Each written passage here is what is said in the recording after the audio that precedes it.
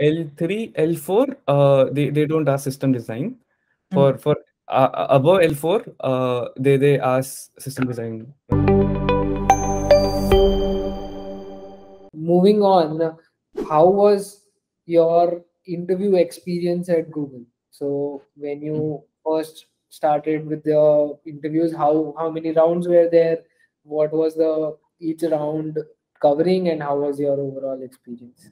So the experience was very good. Okay, it was the question level was really interesting, and I was enjoying the questions in the interview.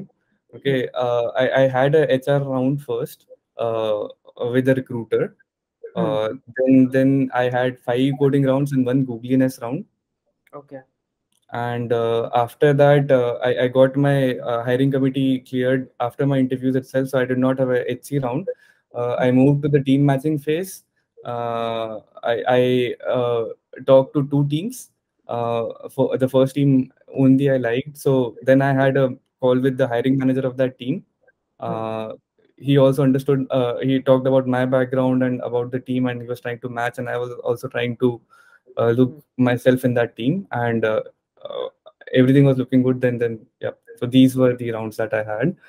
Okay. The coding rounds were a little different than other companies at Google, Hmm. because you don't see any question of Google interviews on Lead Code. Hmm.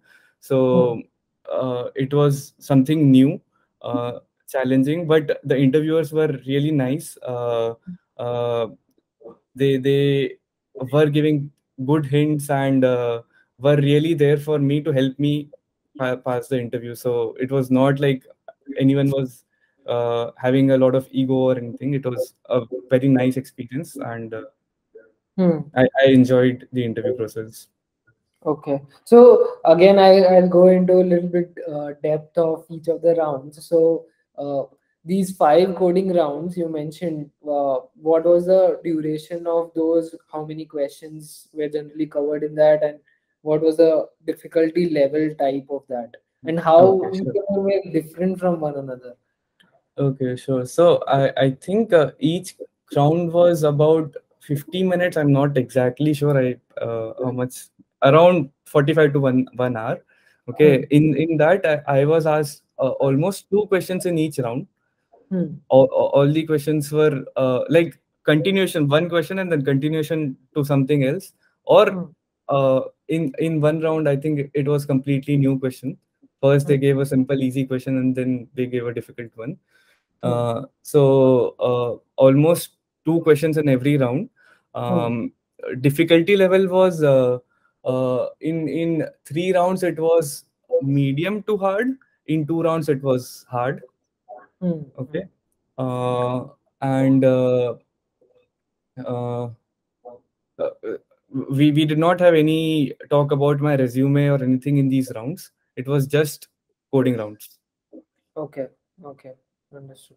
So at what level have you joined at Google? I've joined at L3. Okay. So is there any specific differences between these rounds? So you were not asked anything related to system design. Yeah, Uh, so for L3, L4, they don't ask system design. hmm. For above L4, they ask system design rounds. Okay, understood. So apart from all of these, is there any specific pointers they gave you for your because anything specific to like applying to Google Washington office, or is it a general interview process all across everywhere? It was a general interview process. After the team match, after the HC hiring committee clearance, I was pulled into a team match. Okay, then I only gave the preferences that where I want to join. So Okay. so so the other team, my second preference was the Mountain View office, the headquarters. Okay. But since I was staying in Seattle itself, so I decided to stay here because I was settled here. Hmm. So Okay. Understood. So, how was the experience specifically for HR round or Googliness round? So, there is a lot of hype also, like Amazon has a similar leadership principle round. And so how was it very difficult, or did you do any specific prep for that separately? So I prepared for Amazon leadership principles. Okay, I believe in my experience they are the most difficult behavioral rounds. Okay. Okay. Uh, so I prepared my experiences, whatever I did in past, according to their leadership principles, Hmm. fitting them in and having some keywords in each answers, like uh, worked with the team or communicated or discussed some keywords which I had. Hmm. I prepared a sheet also with all the leadership principles and my experiences around those leadership principles. Okay, Hmm. this is what I did for Amazon. For Google, I did a similar process, but the Googliness round was more of a conversation with the interviewer instead of the interviewer shooting questions at me. Okay. So it was a little light than Amazon for at least me. Hmm. Uh, and uh, yep, that's it. Hmm. Understood. So basically, your preparation for Amazon leadership principles got you through the same Googliness round at Google. Okay. Yep. Understood. So let's now finally move into the final stages where uh, we if you had to create a timeline, or if you had to create a roadmap for people who want to go to Google and give certain tips, things to keep in mind, as let's say someone reaching out to you as for guidance or something, how would you what tips would you give, and how would you give them a timeline or roadmap to cover? Okay. So I think the first step would be that uh, focus on basics. Okay. Hmm. They are going to help you all the times. I like my understanding or my thought about this is like lead coding is like uh, calculus and basics are like algebra. So they are going to simple addition subtraction. If you don't know what is addition and subtraction, if you don't Hmm. know the basics of data structures, you will face problems while uh, uh, solving lead code. So Hmm. focus on basics. Okay. Second was have a structured preparation. Don't just randomly lead code. Okay. Hmm. By structured preparation, I'll mean like define what like what how I did was I had multiple phases of preparations. In the Hmm. first phase, I did easy rounds, easy questions of um, data structures and algorithms. Hmm. Then in the second phase, I did medium level. Third phase, I did hard level, and then I did revision. So this is Hmm. how I prepared. So it helped me gain confidence also. So instead of randomly solving, you should have a structured plan. Hmm. Okay. Third is that you give mock interviews as much as you can. I got this question a lot, that how many questions are enough. Hmm. If I solve 500 questions, will I get into Google? There is no correct answer for this question. People Hmm. with who have solved 50 questions also might get. People who have solved 500 questions also might not get. Hmm. Okay. How do you know when you are prepared? Is mock interviews are going to tell you that. Okay, Hmm. because if you are consistently doing good in mock interviews, that's the indication that you're ready for the interview. Hmm. Hmm. Hmm. Right. So give a lot of mock interviews, uh, and that will help you in building confidence also.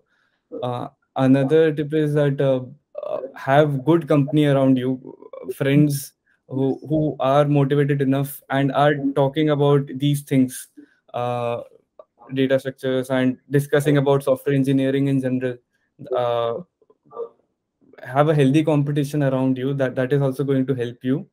Hmm. And fifth is like you cannot run from hard work. You Hmm. will have to work hard at least once. So don't run from hard work. Hmm. And last is like before the interview, be confident. Hmm. uh, okay, and in the interview, uh, uh, be likable. So earlier we were talking about this behavioral round, right? Hmm. So there is one more part, that in these coding rounds also, you have to be likable, because that is also important. If you are arguing with the interviewer, or Hmm. if you said some time complexity and the interviewer did not agree and you started arguing with that, um, Hmm. Hmm. that will, even after clearing the rounds, you might not get in, Hmm. because the interviewer is looking for a teammate, potential teammate, and he would not want to work with someone who has a lot of ego. So be Hmm. likable in the interview. Right. So that is like sort of soft skills and interviewing skills Yep. that everyone needs to have. You mentioned about hard work, so I want to mention that uh, you earlier mentioned that you spend at least like 4 to 5 hours on a daily basis while working at a full-time job. So uh, we keep getting candidates at Preplaced who are like working professionals, and they say I don't have time, and you are the perfect example that okay, you can crack and you can prepare for tons of companies just by having lots of focus and hard work. So that's great. So one final question that I wanted to ask, so uh, one is about the resume part, that what type of work did you put it into your resume, and second is the application and part, we'll go to that next. But focusing on resume, what all things you did there, and how did you got into selection process? Okay. For Google, I had all my interviews scheduled, and after that I submitted my resume. Oh. Okay. But uh, my resume, so it is a very, in a very simple format. It's nothing fancy. Hmm. I've seen resumes with photos and different very good looking, fancy looking resumes. Mine is simple text. I've seen some latex formats also. It's in similar format. Hmm. Okay. And basically it was readable for ATS. Hmm. um, and it focused on work I did, the impact of that work. And uh, uh, so let's say I like, it had all the numbers and figures with the impact. Hmm. And because as an external recruiter, when they are reading about your work experience, they'll not understand. But if you, Hmm. they'll see that, okay, you helped uh, save resources by X%, Hmm. that is going to be impactful for them. Hmm. And I also had keywords, different keywords, like which basically soft skills keywords. Hmm. um, uh, and uh, I gone through multiple uh, corrections and reviews about my resumes from my friends, family, mentors, and that's how I improved my resume. Understood. Okay. So I'm just a little bit more curious about the application process now, because you mentioned that you gave your resume at the end of your coding rounds and everything. So how did the application go through? You mentioned that you applied to a lot of companies earlier. Uh, and So what? for Google, the recruiter reached out to me. Hmm. Okay, and after, not after the coding rounds, but once the recruiter reached out to me, we had a call. Then I gave them my resume. Okay, okay, understood. So, how would you recommend someone to approach this? For your case, it was straightforward that the recruiter reached out to you, but how would you recommend someone to go about it? Yeah, so when I was graduating at that time, recruiters were not responding to me itself. So it was a different story at that time. So at that time, LinkedIn is a very powerful tool. Hmm. Uh, I got into Oracle because of LinkedIn. I saw that my manager was hiring. I just pinged him uh, a very short message with my portfolio, uh, GitHub IO link, I believe, Hmm. and I asked him about his feedback, that how can I improve. Hmm. So he responded, and we had a call. So LinkedIn is a very powerful tool. Hmm. You can see who is hiring and reach out to them, but don't ping them too much also. They If they are hiring and they are interested, they'll respond, because Hmm. they also want to hire good candidates. So if they are hiring, they'll respond. Hmm. um, Apply. There is no limit of applying. I almost applied to 500 plus companies, Oh. and yeah, at that time. So there is no limit. Keep applying. Hmm. Have like if you want a job, else is going to apply for you. You only have to apply. Hmm. So uh, yep.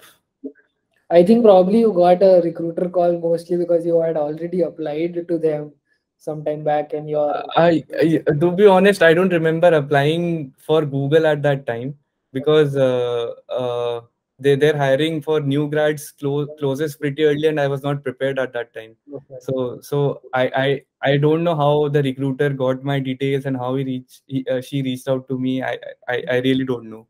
Hmm. Amazon and Microsoft I did apply, so they Okay. might be having my application in their backend, but Yeah. Google I don't know. So one interesting tip that I take away that I got from your thing is that you simply looked at who is hiring and you directly message them and not directly asking them that okay give me a job, but you specifically shared your portfolio and asked for feedback and is there something, so that's really nice. So that's an interesting take on how you go about your application and things. Yeah. So yeah, that's pretty much all the sort of questions. Any final tips or any one specific thing that you would recommend anyone if they had to keep one thing in mind, what would be that for the preparation? I think be like work hard and be confident. Okay, great. Yeah, so for everyone who is watching this video, Devashi is also gives, as you mentioned, take lots of mock interviews. So he also is providing mock interviews to people for helping them get ready, finding their skill gaps, and detecting where to focus. So if you want to take any guidance or mock interviews from Devashi's, you can feel free. You can. Even check out Preplaced platform for connecting to Devashish. So yeah, thanks. Thanks a lot for taking out time. And yeah, best of luck for your career ahead at Google. Thanks, Sahil. Thanks for having me. Yeah.